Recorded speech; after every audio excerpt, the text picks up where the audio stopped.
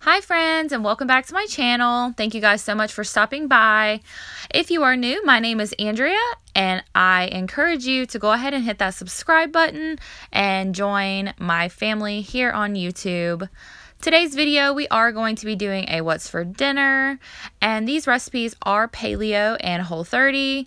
So if you guys are doing either of those, I highly recommend you go ahead and try these recipes out because they were pretty dang good. So the first recipe is spaghetti squash spaghetti.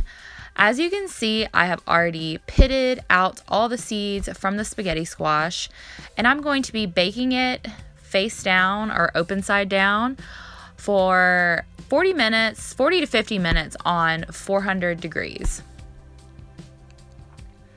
And since my family was not too hip on the whole spaghetti squash idea, I am going to be just making regular spaghetti for them.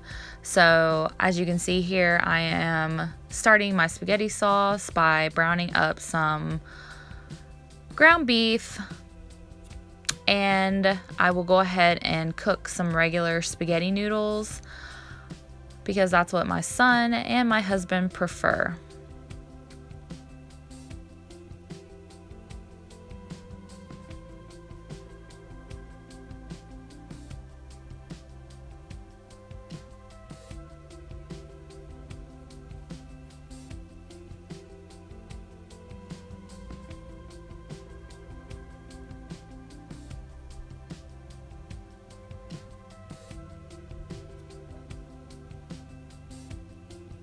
So once your spaghetti squash is done, you can actually just poke the outside just to make sure it's tender. That's a good indicator that the squash inside is done. So what you're gonna wanna do is you're gonna wanna flip it over and take a fork, and you're just going to pull away the sides of the spaghetti squash. This creates that noodle type effect, and it does take a little bit of time. I think the longer you cook it, the easier it is to come out, but I did pull mine out, I think, a little bit too soon because it was kind of difficult to get all of the spaghetti squash out. So I went ahead and topped it with my meat sauce, and this is what the finished product looked like. I wasn't a huge fan of spaghetti squash, sadly, but I did eat it and it wasn't terrible, but I definitely prefer pasta. Who's with me on that? So the next night I decided to make smothered pork chops. Now this recipe is going to be probably significantly different than any other smothered pork chop recipe that you have seen, since I'm not going to be using any dairy.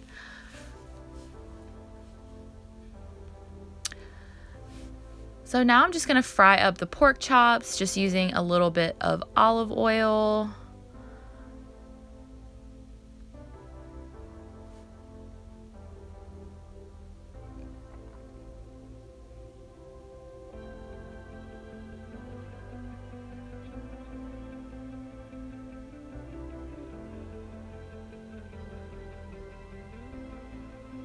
And I really do not like to touch meat, so I avoid it at all costs. That is why I'm using a knife to put my pork chops in the pan.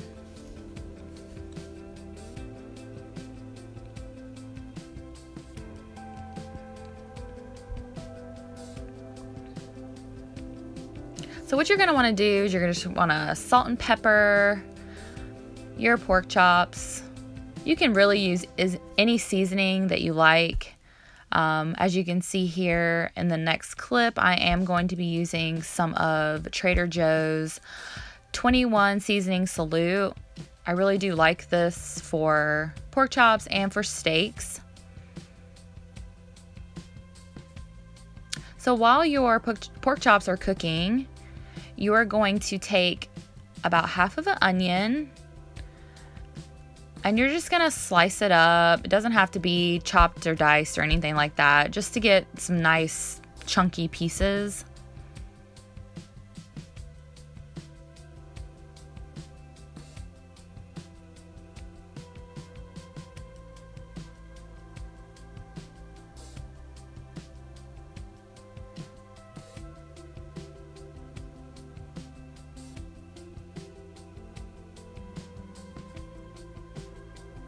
And then next you're going to take some Dijon mustard. I think this is about a tablespoon. And then I'm also going to be taking a tablespoon of minced garlic, or excuse me, a teaspoon of minced garlic. And I'm just going to be stirring that together. And this is going to be the sauce that you're going to kind of coat the onions. So I am removing my pork chops and any fat, but you want to leave all those tasty little bits that are on the bottom of your pan. And then you're going to add your onions. And you're going to want to saute this on low to medium low.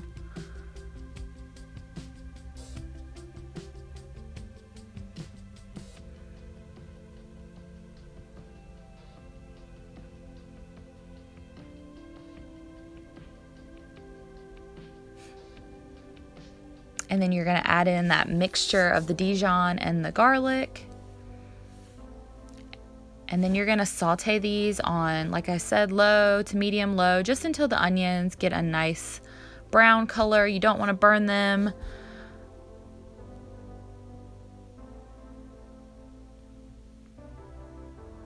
And then next you're going to add about a cup of chicken broth. You can also use beef broth, but the chicken broth is what I had on hand, so I went ahead and just added that in there. So now you're going to want to bring that to a boil. And then you're going to add in your pork chops. Just stick them on in there. Try to get them coated in that liquid the best you can. And then you're going to cover and you're going to cook it for about 3 more minutes.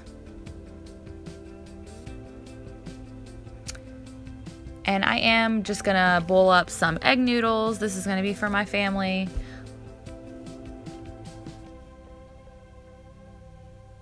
And I went ahead and paired this with some broccoli, and this was so delicious. It was probably one of the tastier things that I have made. I highly recommend you guys trying this recipe out. It was really, really good.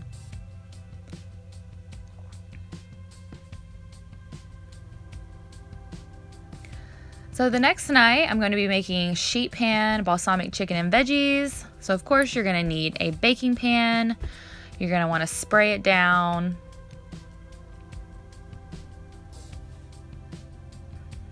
And then you're going to add your meat. Since it's just me and my husband eating the chicken, my son does not eat chicken, unfortunately. We just have 2 pieces of chicken. And then I'm adding the veggies to the pan as well.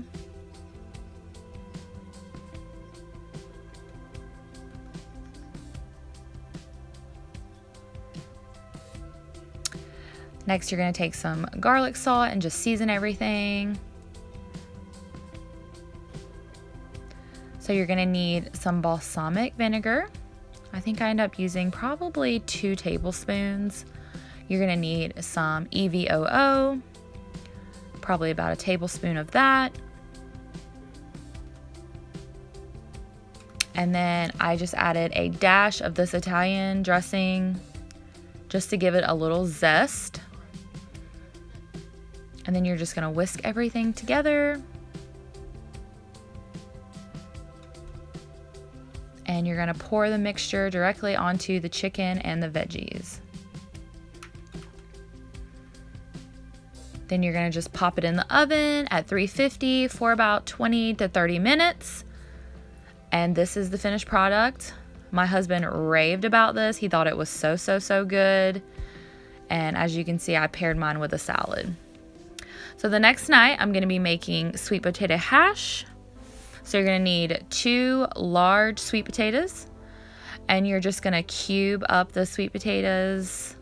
You can really cube it up to whatever size you like. I did keep my pieces a little chunkier. I think if I make this again, which I probably will, I will make the pieces a little bit smaller.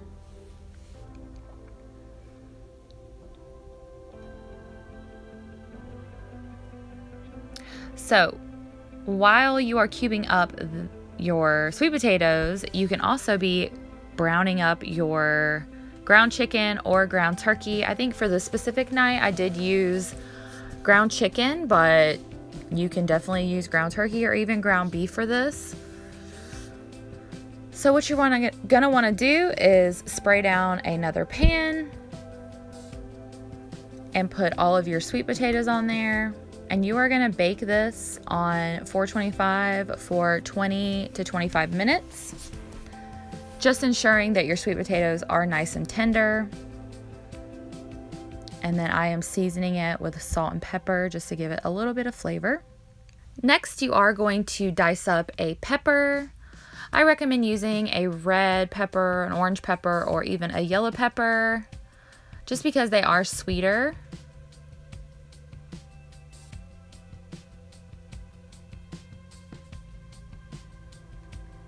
And then once you have your pepper all diced up, you're gonna add it straight to the ground chicken.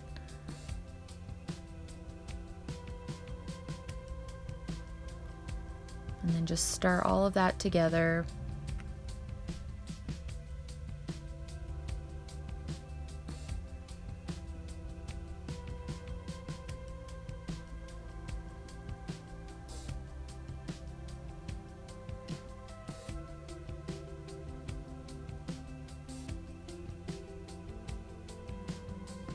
Then you are going to take some chili powder.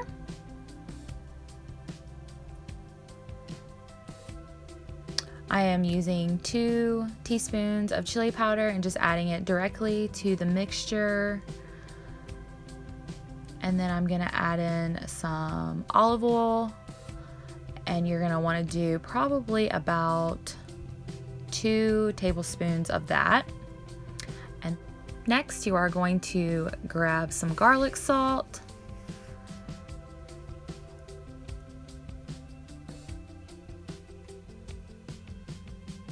And I added a teaspoon of that. And then I went ahead and added in some minced onion. And I also used a teaspoon of that. So now that you have all your seasonings, just mix everything together to make sure all the meat is coated.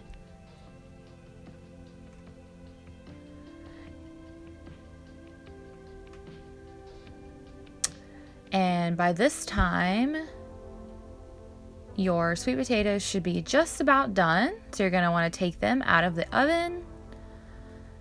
And then you are going to add them directly to the meat mixture. This is what gives it that hash effect.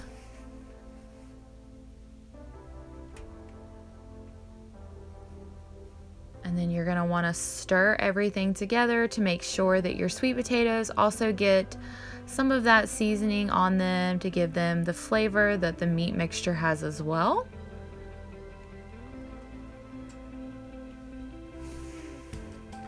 Once everything is stirred up, I'm just adding in a little bit more salt and pepper. And then I'm going to be taking some Parmesan cheese and just adding that to the top of the mixture. Obviously, this is not Whole30 or Paleo. I actually forgot to leave the cheese off half of it for myself, but that's okay. Next time I'll make sure to leave off the cheese on my part. And this is the finished product. Once the cheese is melted, it is ready to serve. This was very, very delicious and I highly recommend it. Thank you guys so much for watching. If you're not already, make sure you hit that subscribe button and I will catch y'all in my next one. Bye!